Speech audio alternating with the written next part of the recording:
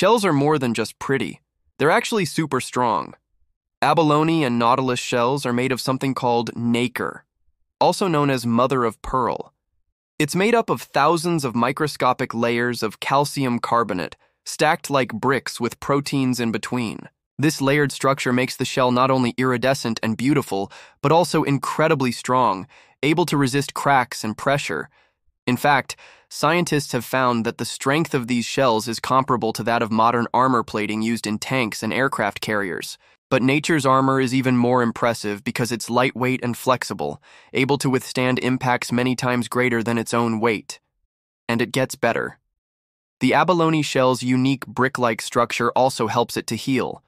When the shell is broken, the pieces can actually knit together over time, restoring much of its strength.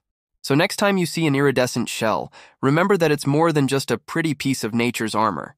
It's a marvel of engineering and a reminder of the incredible things that are possible in the natural world.